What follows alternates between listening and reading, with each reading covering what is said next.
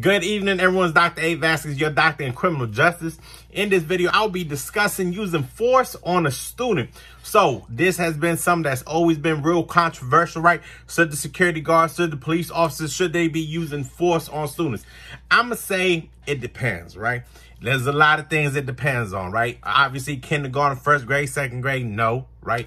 But yeah, if we get into high school and, we got some stocky individuals, they causing a ruckus, right? I believe that police officers, whatever that school resource officers, they should restrain, they should isolate, right? They should try to hold a student from assaulting another student, causing a problem or whatnot. That doesn't mean strike. That doesn't mean kick. That doesn't mean choke. That doesn't mean punch. That is something completely different. But I do feel as though for the safety, security, welfare, well-being of the school, if a student is acting up and is going to be, say, a threat to another student, a staff member, faculty, whatever, yes, that school resource officer should be able to use some type of force to restrain the individual, not to cause harm. Thank you so much.